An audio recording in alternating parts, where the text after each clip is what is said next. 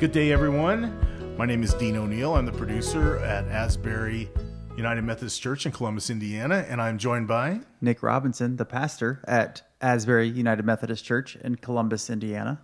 And we are trying something new for our membership and for anybody that comes and joins our church. We are going to start producing a podcast, and we're not really sure where the podcast is going right now, Nick, but right now we're wanting to preview our Lent sermon series and use this as a topic. That's right. Lent is a really special time, and we're trying to figure out ways we can get our message out, God's message out, in ways that people can listen to it throughout the week and be reminded or be excited about what's coming up next. And so Lent is this next major season in the life of the church. And there's a lot going on, in Lent right before Easter. And there's a lot of things that happen that not a lot of people know about. Good Friday, Holy Thursday. Can we expand on that before we get into our preview and our title of our series? Yeah, well, Lent starts with Ash Wednesday. And so if you're familiar with the Mardi Gras tradition or the Fat Tuesday tradition where people kind of party it up and the idea is to use up all of the good food that you're not going to eat during Lent because you're fasting, Ash Wednesday is the day that we get together and we confront our mortality and we talk about fasting and self-denial and prepare ourselves for the weeks of Lent ahead. Lent concludes with this series of Holy Week leading up to Easter. One of the days that we celebrate during the week is called Holy Thursday. In some traditions, they call it Maundy Thursday, from the word mandatum, where Jesus gave the disciples a new rule to follow. You may have heard, treat others as you want to be treated. Jesus says things like, love your neighbor as you love yourself. And then on Holy Thursday, he says, love others as I have loved you. And so he really intensifies this idea of love, and he washes their feet as this act of service. And then the next day is Good Friday, this really dark day where we watch the events leading up to Jesus' crucifixion and see his crucifixion take place kind of metaphorically more than visually, and prepare ourselves for the good news that's going to come on Easter in a few days. One of the things I like to hear is how you choose the titles of your series. I think that's one of your strengths, man. So tell us what your title is for the Lent service. So our Lenten series is going to be called Between Dinner and Death. It has this very serious overtone, and it almost makes me think, well, did I eat something poisonous at dinner and now I'm going to die? But it's not our dinner and death. It's between the Last Supper and Jesus' crucifixion. Right. And you're going to get into things that possibly we don't know about, or things that happen that we need to be reminded of. Yeah, well, he's arrested in the middle of the night, and then at noon the land is darkened, and he dies shortly after that. And so it kind of happens and transpires quickly in that morning. Yeah, and so if you go through a normal Lenten season and you don't do a series like this, then you don't really talk about Jesus' death and crucifixion until Thursday and Friday right before Easter. And people come to those services, but not everyone comes to those services. And so you miss kind of the drama of the unfolding of the end of Jesus' life before his crucifixion. And so we're going to slow it down, and there's a few scenes that take place, and we're going to follow Jesus through those scenes. So, and humans, play a really big role in each of these scenes. So we're going to examine the role of the humans and maybe put ourselves in their shoes. We're going to examine Jesus' response to each of these events as they happen, and maybe try to put ourselves in his shoes, maybe just use a little holy imagination to think about what he might be feeling or experiencing. And then we'll be prepared for Holy Thursday and Good Friday to kind of be even more reflective. It's quite a change in subject matter, obviously, from just getting done with Christmas and then now going into Lent, the Lent season, and Easter.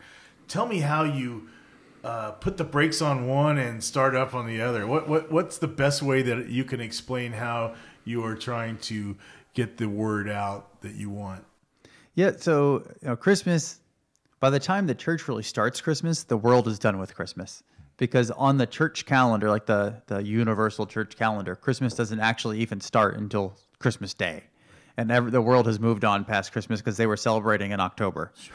And so we try to slow people down a little bit and keep Christmas there, and then try to hit something at the beginning of the year that's relatable to being people, either goal setting, because so many people are doing that, or refreshing our lives, things like that. This year we talked about being human, because we're all human, and let's take an honest look at that. And then in Lent, it's this more reflective season.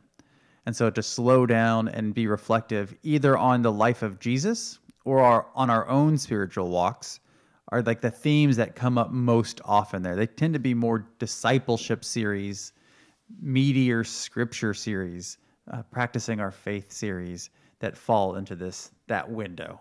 Getting back to the Lent series, explain to everyone that doesn't know giving up something for Lent. Yeah, let's talk about that for a second. So there's it's called fasting.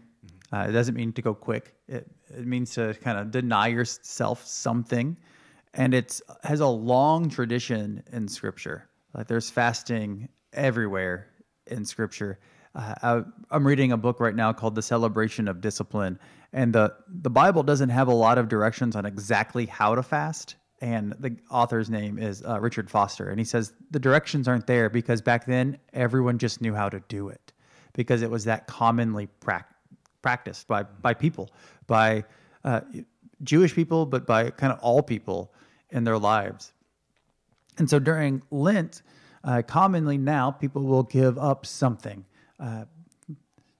Chocolate is something people give up a lot because it's something people enjoy. It's something that may not be the best thing for you. And so people try to choose something that they like that they will miss during the season. So like if I gave up doing my taxes during Lent, that probably misses the point.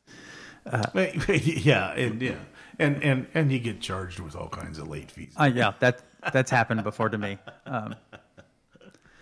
And so during Lent, you can give something up. I've given up caffeine before, all caffeine. Right. And it really helped me understand, one, the effects that caffeine had on my body, but also, two, it gave me a glimpse into the lives of people who are wrestling with addiction. Like right. Caffeine is not the same as a lot of other addictions, but it gave me a glimpse and a little bit of understanding into people's lives. And I felt like I grew a lot from that experience. Sure. I've heard people give up social media. Yeah. And wow, how tough would that be nowadays? I mean, and when we give something up, one of the best ways to do it is to give something up, and then you have to fill that gap. Right. And so you need to fill it with something that's healthy, or particularly something that directs your attention towards God. Right. So if you're fasting for lunch on Wednesdays during Lent, then use that time to pray or read your Bible or listen to music that directs you to God, or listen to sermons or teachings, read a book. So that way you're not just thinking about how hungry you are, but you're thinking about God and directing your attention that way. Back to the series, can you give us a nugget or something that you're going to bring up that in the subject matter that possibly we don't know?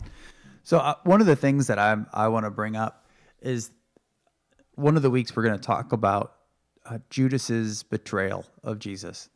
And Judas gets this really bad rap. I mean, many ways, rightfully so. But in Scripture, we don't actually see Jesus condemn Judas. And Judas dies by either dies by suicide or accident, depending on the version, the place in Scripture that you're reading. And so I'm going to encourage people to think about what would happen if Judas hadn't given up, even after he had done this awful thing. What could have happened in his life if he didn't give up? And so even when these awful things happen to us, maybe when we do awful things, what happens if we don't give up? Because the way that we think our story ends might be completely different than the way God thinks our story ends. And so I'm really looking forward to that Sunday in particular in this series. Cool. We'll be looking forward to it. Anything else that you want to go over that in this series that might help us out?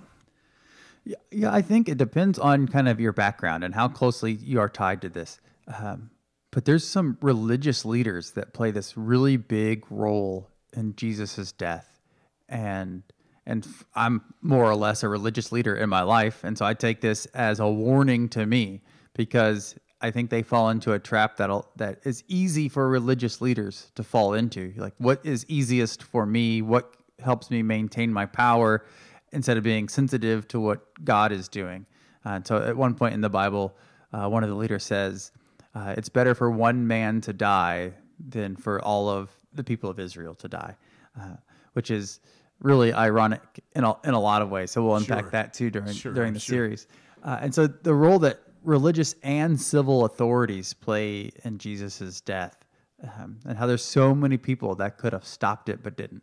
It sounds very exciting, and obviously it's been in front of us our whole lives, but a different perspective is always, I think, good for a season that comes around once a year. You know what I mean? Mm-hmm. And I think it's great that you can come up with some different ways to explain the events that happen. And it's got to be tough on any pastor. Okay, we're coming up on Easter. What do I talk about? We're coming up on Christmas. What do we talk about? Oh, wait, here's my sermon from last year. Maybe I can just, you can't do that. And because Easter and Christmas are particularly tough for me. Like Lent, you have 3 or 4 good options. And so you can, if you're a pastor for 10 years, right, you can rotate through those options kind of on a slower schedule. But right. Easter, the message is so much the same. And like one of your jobs as a pastor is to get out of the way so people can hear God's message instead of yours. Sure. So Easter and Christmas are tougher times for sure. Okay, closing comments. No, I think I want to invite everyone to check it out either online or in person and follow along. There'll also be a study guide that we put together. And so if you want to join a small group that's going to do one of those study guides, find one. You can email the church at office@asburycolumbus.org, and we'll get you connected with people who are going through the same study and thinking about how all of this applies to their lives. All right. Until next time, like I said, we're not sure where we're going with this, but we're going somewhere with it. Maybe we'll talk here in another couple of weeks and talk about what's going on in the series and where we're at in the series and kind of go from there. Sounds good. All right. Thanks, Dean. Until next time. See you, everybody.